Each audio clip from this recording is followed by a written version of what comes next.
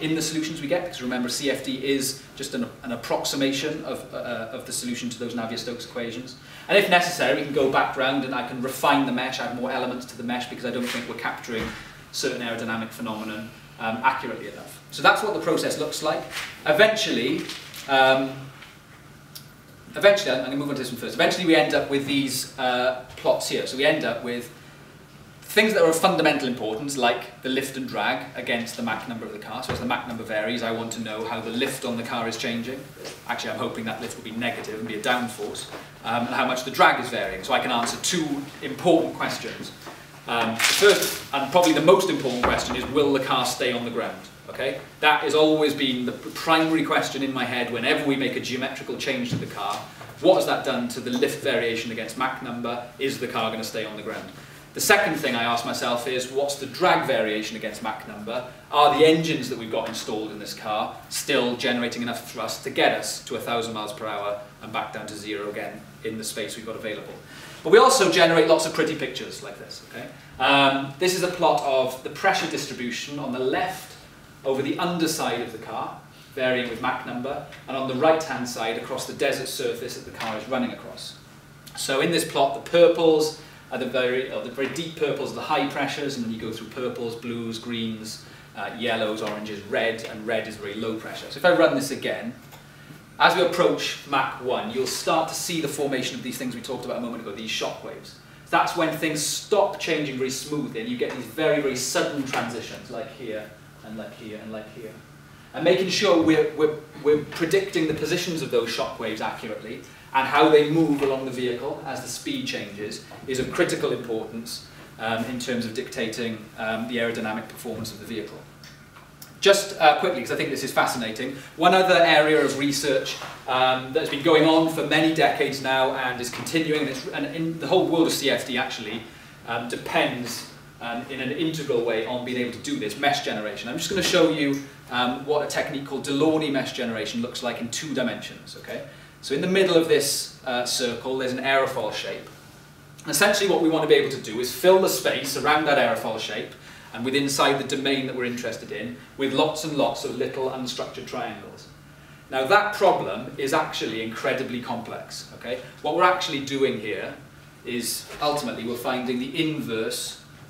We're finding the inverse of the Voronoi problem. So if you can go in and do this actually on a scrap of paper, okay? Put a cluster of randomly scattered points on a piece of paper and try and fill in spaces around each of those points such that if you're inside that space, your closest point is the point in which the space around it is surrounding. That didn't make a lot of sense, did it?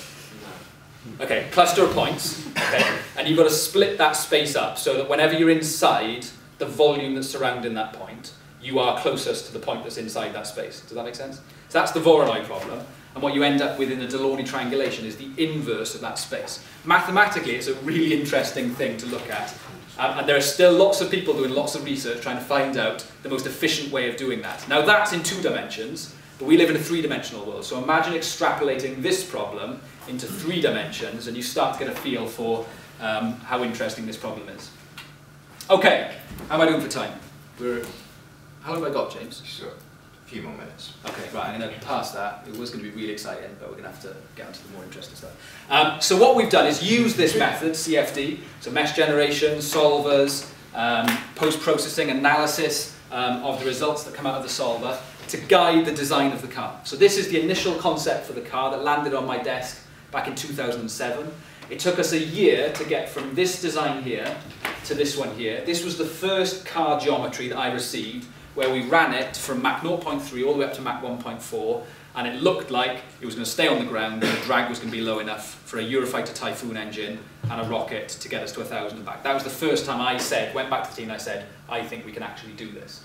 It then took us 3 years to turn that into something that's actually engineerable, okay? Something that the mechanical engineers were happy with, the structural engineers were happy with, and this is the geometry that we're now building. Okay, we've started building the chassis, and we've got a company on board who's doing the whole front. The whole front half of the car is going to be carbon fibre monocoque, and that's all being built right now. So that's the journey we've been on. Each of those design iterations there has taken probably about 3 months or so of CFD analysis to get us to that final design that I showed you. So this is a picture of the pressure contours over this final, what we're calling config 10, the final design. And this is it again here. I'm going to skip through this because that's the mathematical version of what I'm about to show you, which is a little bit more interesting. So we're at the point now where we think we can probably get the car built by the end of this year, fingers crossed. If all the sponsorship money keeps flowing in, by Christmas time we'll be rolling out the car from our workshop in Bristol, and hopefully summer next year we're going to start testing this out in the hack scheme pan. So this is what we think it could look like next summer.